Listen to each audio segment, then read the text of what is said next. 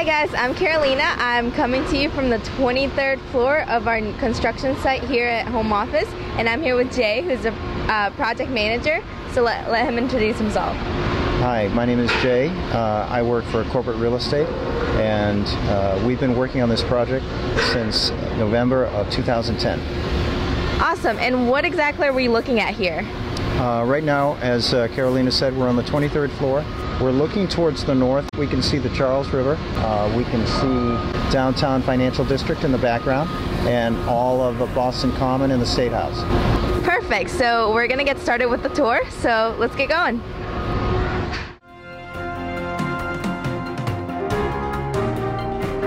So now we're here on the 21st floor. Could you tell us what exactly we're looking at? Well, what we've got here on a high-rise, typical high-rise floor, is you're looking at the concrete core, which is poured all in one go. We're looking at all of the steel framing for the building that goes from the concrete core out to the window wall, which has all been spray fireproofed. And the neat thing about this floor plate is it'll hold probably 150 people, and it's only got 3 columns. Awesome, and now we're gonna go down to the 6th floor and check that out, so let's keep going.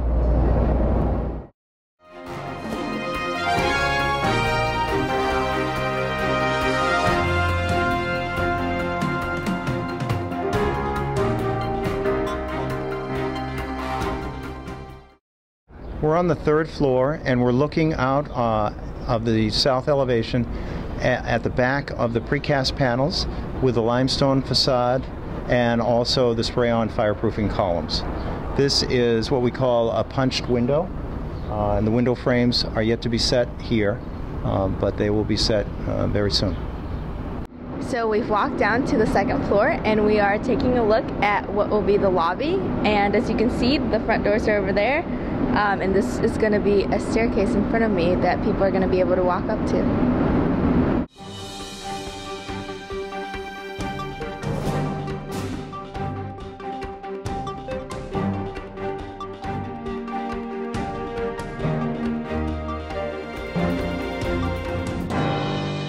So now that we're off the construction site, we're going to catch up with Jay about some of the facts and the bigger picture about the building. So when did the project begin, and when is the projected finishing date? We acquired the building in 2009. Negotiations for the acquisition of Salvation Army started quite a bit before that in the previous year.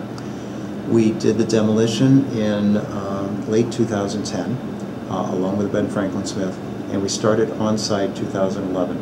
Projected completion is still on schedule, targeted for June 2013.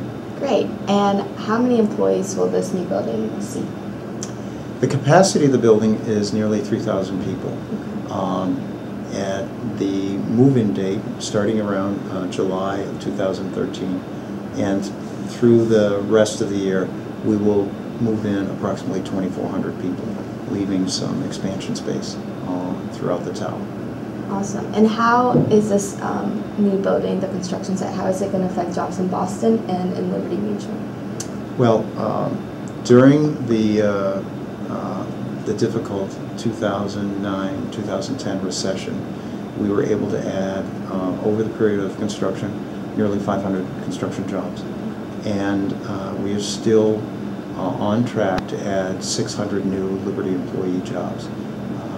So one of the things that employees and interns have been excited about has been the cafeteria. Can you tell us more about what the cafeteria will be like? The cafeteria is going to be absolutely beautiful.